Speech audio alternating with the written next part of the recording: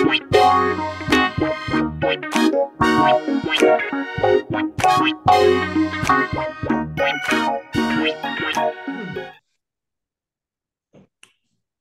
back to everyone, our audience. We're grateful to have you here at Einstein's Eyes, John and I's YouTube channel. I'm an ophthalmologist, an oculoplastic specialist, and neuro-ophthalmologist.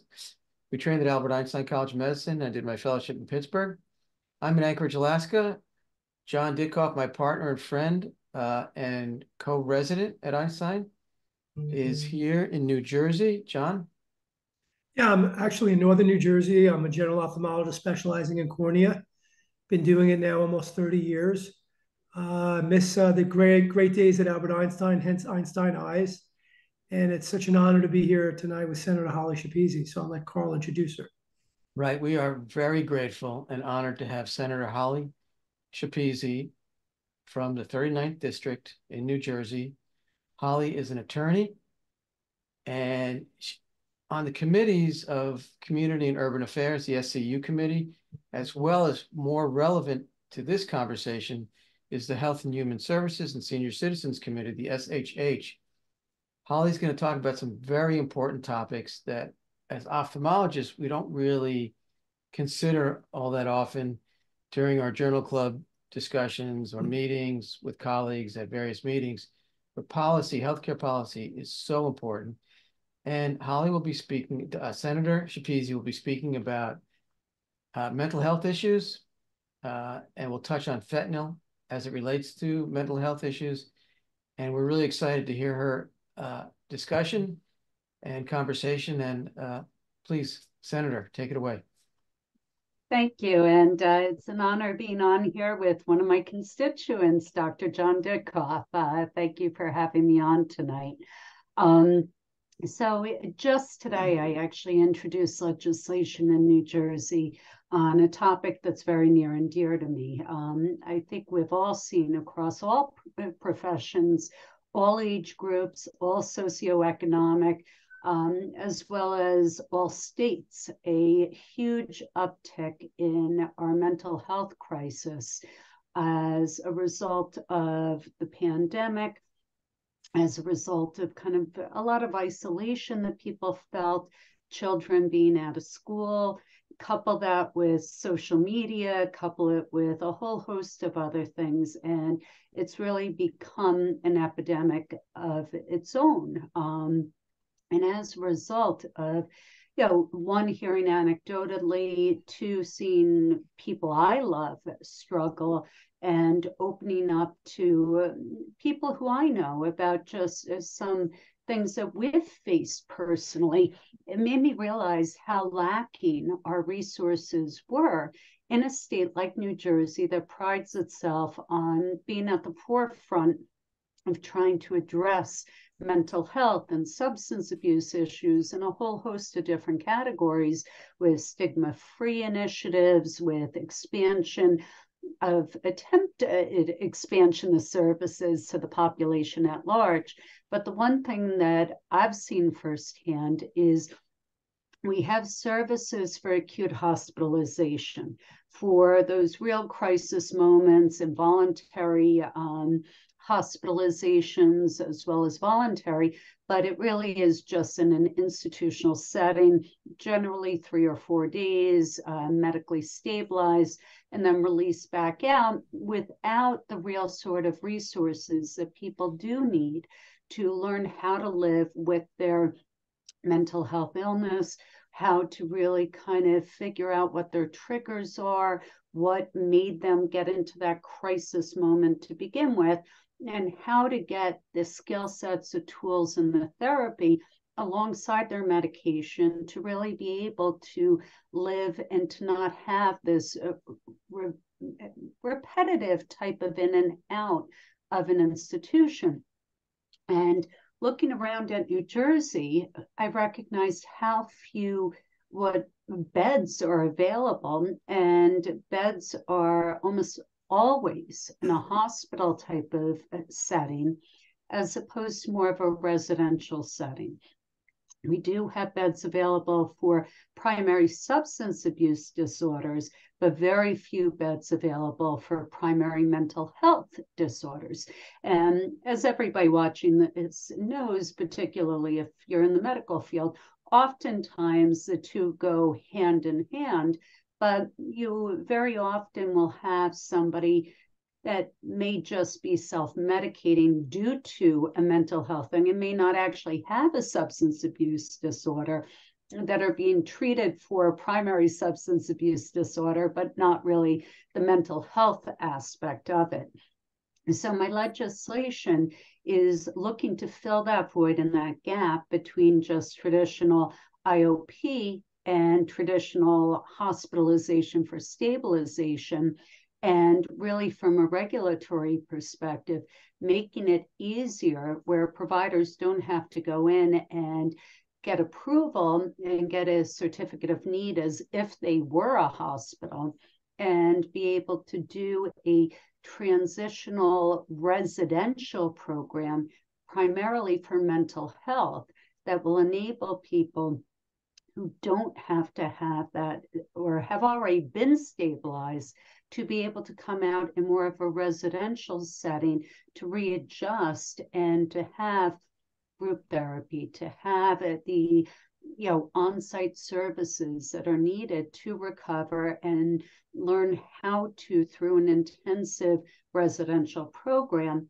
come out and reintegrate into society with all the resources that are required and needed. That's fantastic. Really important. John, how does that affect your community? How do you see that? I mean, there's a few excellent points that Senator Schepisi is making, which is, I think as a physician, what we see on a regular basis is this group of people that have been forgotten.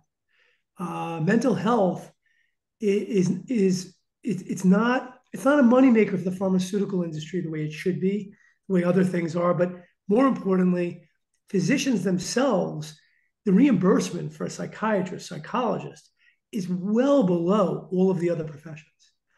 And a lot of them don't take insurance. A lot of them, if they do take insurance, they delegate, they don't have the time or the energy to take care of these sick people.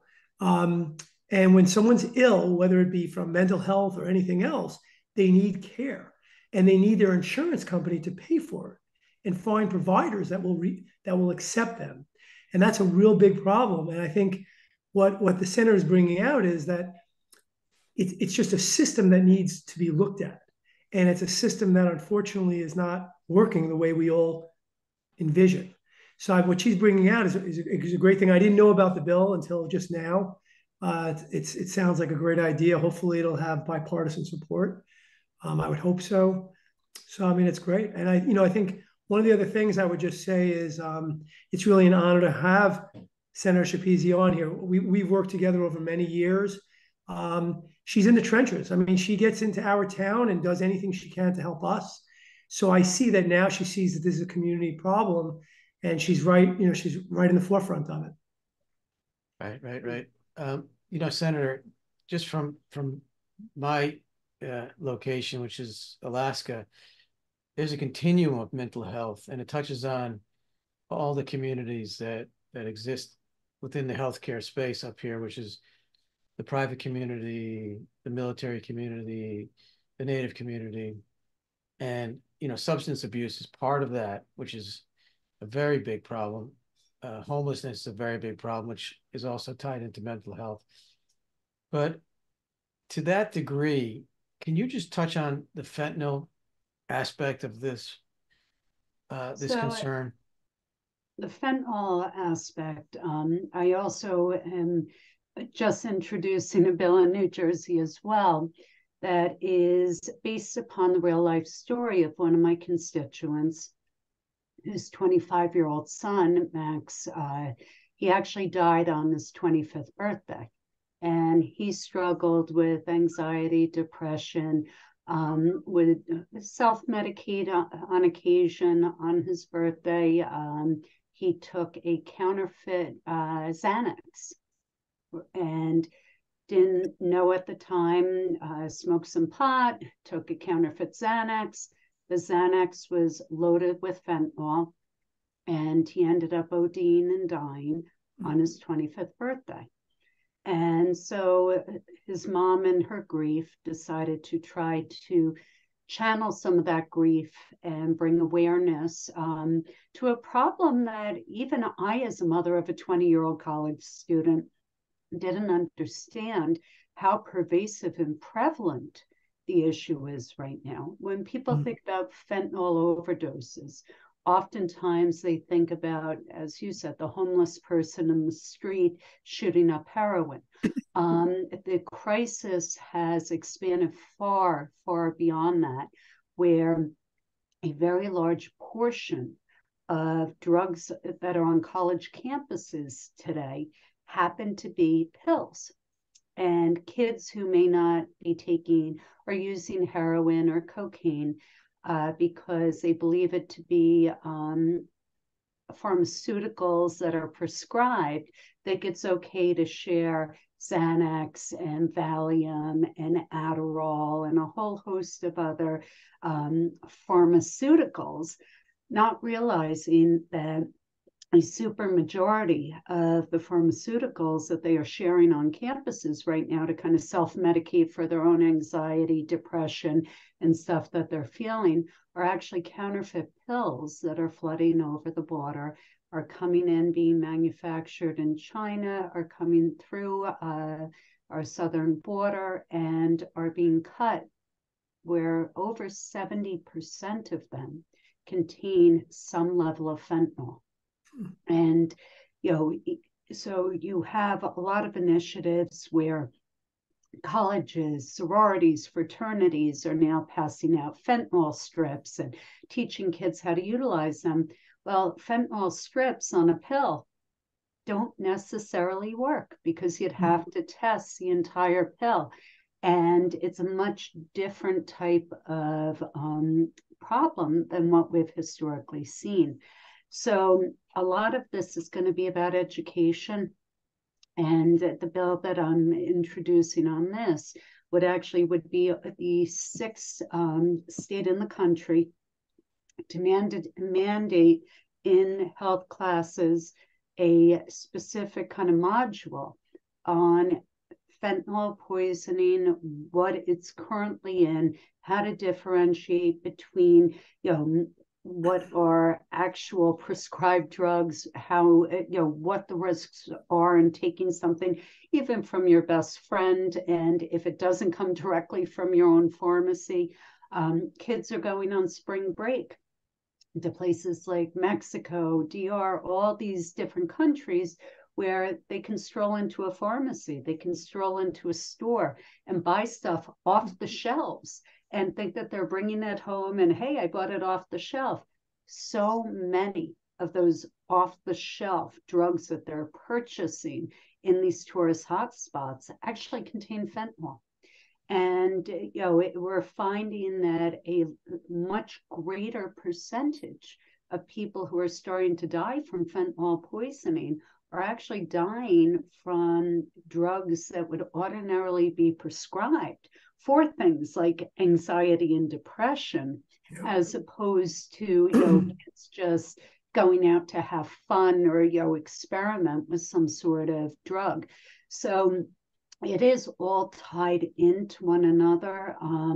We see that particularly in the age groups right now of 18 to 23, 24, a lot of kids are suffering from either PTSD, anxiety, depression, and are going to these sources rather than actually being properly evaluated and medicated if they need to be, and are just self-medicating, thinking, oh, I got to suck it up, or, oh, there aren't resources. You go to a college campus, you try to make an appointment for mental health, you're being put on a wait list where you're being told it's 3 months out. And that 3-month period is a semester that's over. And a kid who, may go to these alternate things to try to get themselves through as they're awaiting the help that they actually desperately need. Yeah, I think, I mean, that nails it. It's really a problem where you have some parents, wonderful parents, go into denial, and then you have children, whether they be 18 or 23, that are in denial. And then even if they accept that they truly have a health problem where they really need help, then they finally want the help and they don't have access. Right. So it's very simple to just, hey, I heard this thing relaxes me. Let's try this. And before you know it, they're doing something that it's not really productive. It's actually more destructive. Right, And I right. think towards that, we really need to start, encouraging more states to enter into interstate compacts to allow telehealth, to allow particularly in this for psychologists, for psychiatrists to be able to follow the patient, follow the student, and to have more access for those kind of instances. During the pandemic, we did allow for that. A lot of states, it was a temporary stopgap, and now have reverted back to no. If you live in New Jersey and you see a therapist over Christmas, and then you move back down to North Carolina, Tennessee, South Carolina to go back to college, you're being told by your therapist, I'm sorry, but I can't prescribe, I can't follow you, I could lose my license. And we've got to start kind of thinking a little bit outside the box and affording some sort of flexibility for those sort of situations, while also, really doing an all-out education campaign, starting in middle school into high school, as to, the dangers of, and it's not just fentanyl anymore. Now you have xylazine, which is even worse than fentanyl. You have all of these different things that keep getting kind of utilized, that may be used for veterinary medicine, and are now being cut into a whole host of different things and are having really significant fatal results for people. Yeah. Well, certainly interstate licensing is a huge policy issue. States' rights and state scope of practice plays into that. The other point I wanted to address, John, you bring up access. I see artificial intelligence serving that role, where you have a large language model and giant data sets that actually accumulate enough information to be emotionally appropriate and able to deal with these issues so that there is not a 3-month wait list. Yeah, that might help. So, AI is really exploding with ChatGPT. I mean, I think it's almost represents a pivotal place in history in human development, sort of like the iPhone. So I'm waiting to see what happens with that and how it affects medicine in general. But I do think it has a role to play here, particularly if there's someone in crisis management, and if they can't find someone to help them dial it down or to calibrate or to recalibrate and get treatment or at least get assessed with a plan, a management plan, AI could serve a role. Senator, have you thought about that at all, or is that something that's new?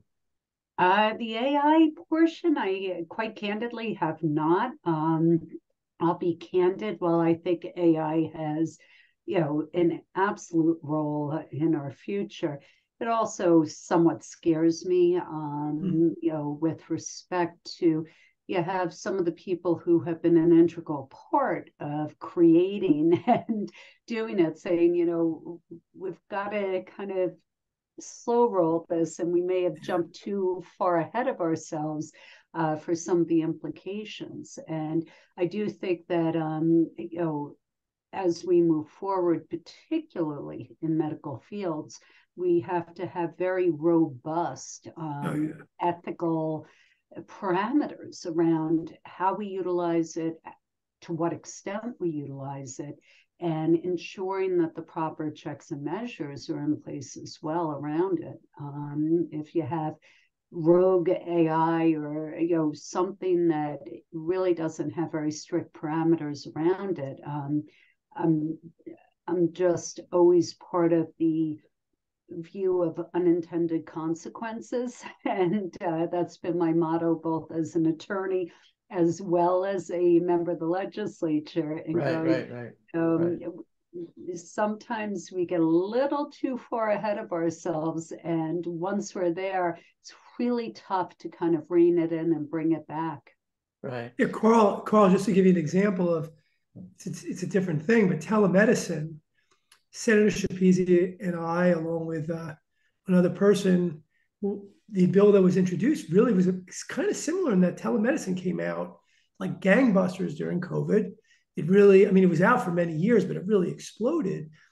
But there wasn't a lot of things were going on that are really kind of dangerous, and that's one of the reasons she introduced the bill. So it's the same idea. It's got to be really rolled out slowly, and there's got to be a lot of control over it. But I do see a role because it's really about access. So I think anything we can do, but I don't know the numbers, and I'm curious. Maybe you guys know, but I mean, the way the budget is, our federal budget, our state budget, and towards healthcare. I mean, I see as an ophthalmologist, I mean, how much money is going into, for example, injections for macular degeneration? It's costing our federal government a fortune, and it's well worth it. I mean, you're preserving people's vision that are 80 years old that otherwise would have lost their vision. But I feel like the 23-year-old that needs access to mental health care, they're being forgotten. So I think that needs to really be looked at.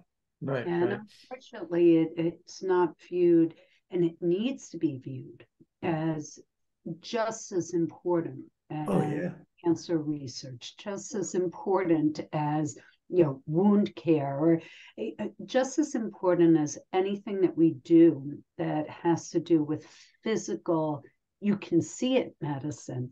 And I think that there has been for way too long a period an inherent bias against mental health being equivalent to physical health, and they're so intertwined.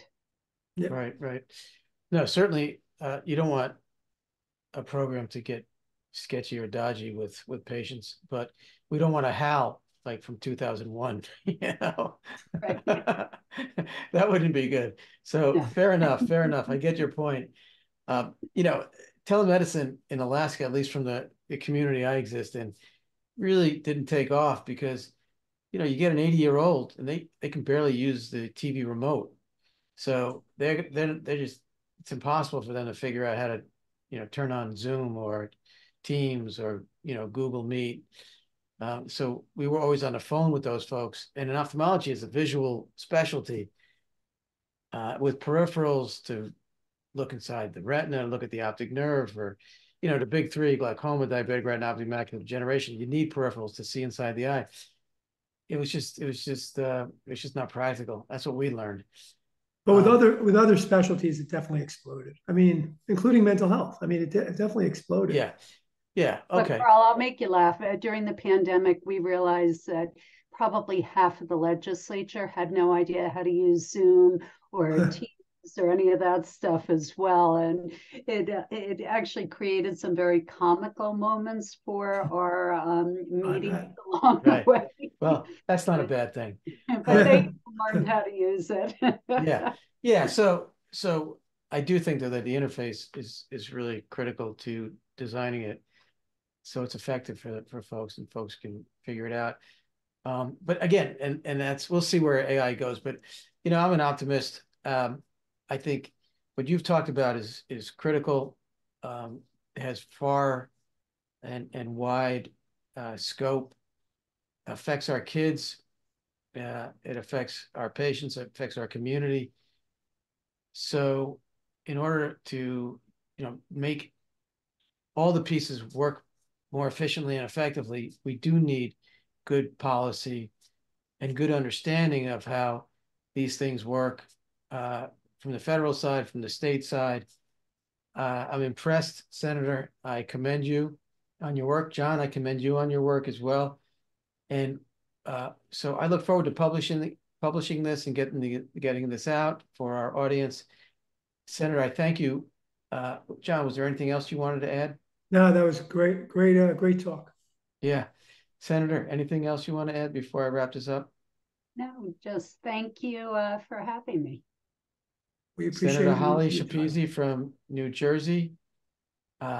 Perhaps we can have you back on the channel for another interesting topic or a follow-up to see how the bill, what committees it went through, some of the objections, some of the just how it went through the whole process. That would be really interesting as well. I would love that. Okay. Thank you, folks. Thank you. Thanks.